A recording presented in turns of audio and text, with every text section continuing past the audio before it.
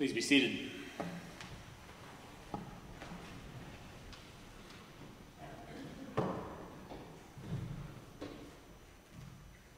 There is a bit of tension in today's readings, I think. There's a discussion here between our second reading and the Gospel regarding the question of what theologians call theodicy. The word theodicy is a combination of two Greek words, God and justice, and as such is an explanation of how God remains good and just when the world is as unfair and unjust as it apparently is. Put differently, a theodicy is an attempt to answer the question of why bad things happen to good people. This question is having another moment as the updates from the war in Ukraine continue to be difficult to hear. Innocent lives are lost daily.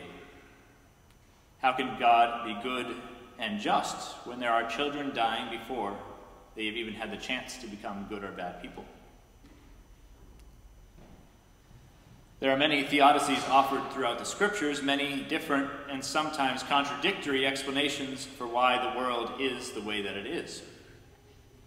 There are many explanations because, of course, everyone in history has faced this problem in one way or another in their lives.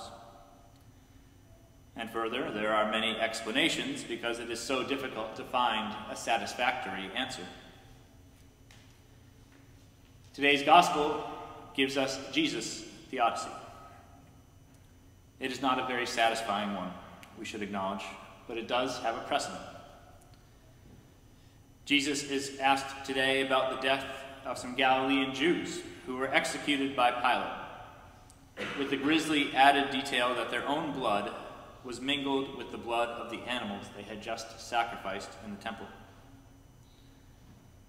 The reason people are asking Jesus about this incident is perhaps subtle, but it makes sense that people would be particularly disturbed about the story in Jesus' time. These Galileans were, after all, on a religious pilgrimage. They had traveled from their homes in the Galilee region several miles to the temple in Jerusalem to perform their sacrifices, a core component of the Jewish religion at that time. And to perform a sacrifice is, in part, to make an offering for one's sins, and thereby to restore relationship with God. And yet, even after these Galileans had offered their sacrifices to God, even after it seems their relationship had been restored, the blood had already been spilled. They were killed by non-Jewish people in a supposedly sacred place. What results from this incident, therefore, is a crisis of faith. How can these people who appeared to be good and doing the right things religiously end up dead in this way? This objection to this outcome emerges from a number of places in the scripture, where we are told, seemingly, that the good will be kept from harm and the sinners punished. The book of Proverbs tells us, for example, that the righteous will be protected, while the path of the sinner leads to death. Our second reading from 1 Corinthians says something similar. Paul tells us about the Israelites who followed Moses into the wilderness. Twice they sinned through idolatry and sexual immorality, and twice they were punished by God, with tens of thousands dying. For both of these explanations, then, bad things happen to those people who are bad. And the way to avoid tragedy is simply to avoid sin. But back to the gospel now, and we find that Jesus does not offer the same explanation.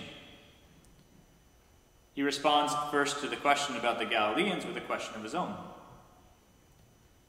Do you think that because these Galileans suffered in this way, they were worse sinners than all other Galileans? Then he talks about another tragedy, equally freighted with religious significance. The Tower of Siloam fell over at some point and killed 18 people. And according to one interpretation I found, the Tower of Siloam was near the Pool of Siloam, which would make sense, which is mentioned in John's Gospel as the place where a blind man is given sight. The The pool of Siloam was a place of prayer for healing, a place where persons with chronic illness or disability went to ask God for intervention. These people then, who had put their lives into God's hand because they had nowhere else to turn, lost their lives to what we sometimes call an act of God. So, Jesus says, do you think these tragedies happened because these two groups, who were literally in the midst of religious observances, literally in the midst of repenting, were worse sinners than everyone else in Jerusalem who goes on living? No, of course not. But no explanation is given beyond this. Yes, Jesus gives a warning to repent, but given what he has just explained in relation to two stories of people in the midst of repenting, it is apparent that that activity in itself guarantees nothing. Now, as I mentioned above, Jesus' answer has a precedent. His answer is the same as that offered directly by God in the book of Job. The book of Job is somewhat ironically treated as the preeminent book of theodicy. And it is ironic because it offers no theodicy at all. As the story goes, Job is a person who is without sin. He is allowed to be punished by God in all sorts of horrible ways, including illness, loss of possessions, loss of family. Job questions why God would do this, why God would allow this. And God says roughly what God says in our first reading from Exodus. I am who I am. Were you there when I created the world? Were you there when I made the sun and the moon and the earth itself? No? Then you'll never understand. Where does this leave us? Leaves us in the same place as Jesus, which is perhaps more profound if we consider again what Jesus' life looks like, or if we consider, for that matter, the lives of many of the most important figures in both Judaism and Christianity. We read about Moses leading the Israelites to the promised land, but we do not read, at least today, about how he will die before the Israelites even make it there.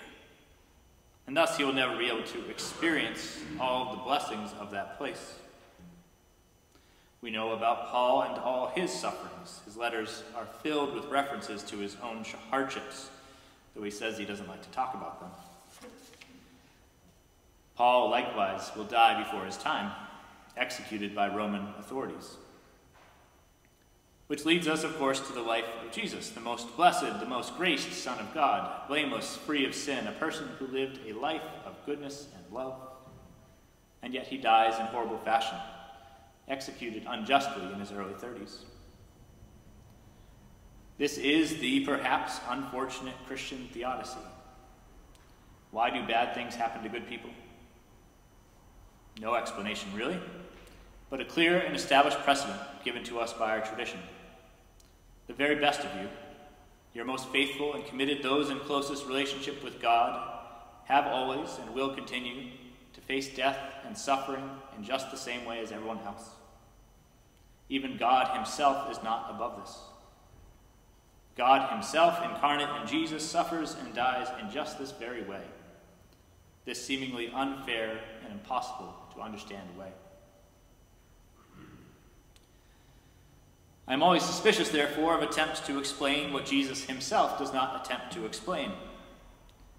Giving reasons or logical arguments to justify something as terrible and difficult as the death of an innocent person, no matter how old, strikes me as both unconvincing and borderline offensive, especially for those who experience this loss. The only answer God really gives is to say, I did it too.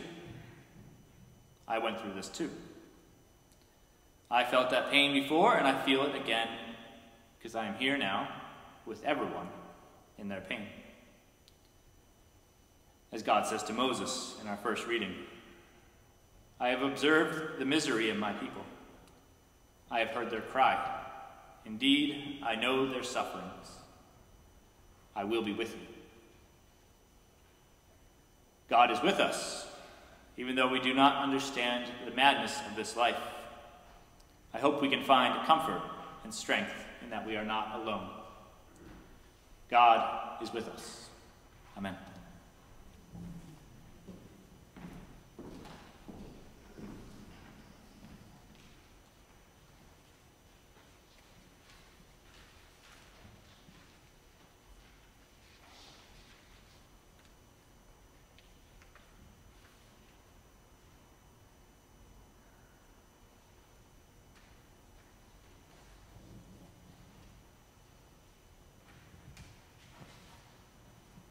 Let us stand to reaffirm our faith in the words of the Nicene Creed.